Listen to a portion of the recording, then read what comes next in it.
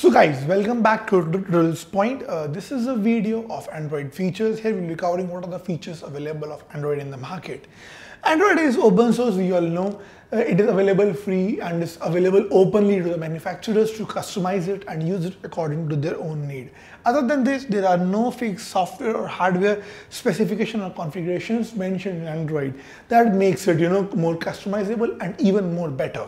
Now, the features that are inbuilt in Android are as follows.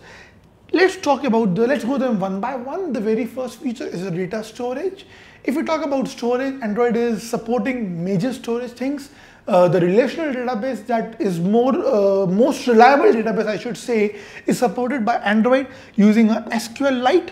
SQLite is a very lightweight relational database which is available in Android, and it's an inbuilt one. The next, connectivity. A phone without connectivity is of no use to us. Yes, Android supports all the possible network protocols available, let it be GSM, Edge, CDMA, let it be 2G, 3G or 4G.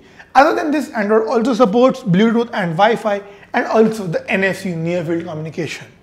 Other than this, it is having support for both the SMS and MMS protocol when it comes to messaging. These helps to stay connected with your loved ones even when you're not able to take the calls. Then the next one, the web browser. Android's browser is based on the open source Chrome's V8 JavaScript engine, which makes it compatible with all the available browser versions as for the desktops. So no limitations, but a portable handset in your hand, which is available for all the things that you can do available with you. That was all about Android features. So to conclude, we can say Android is the most prominent device available because it is having the power of a laptop clubbed into your portability available in your hand. So that was all about Android features.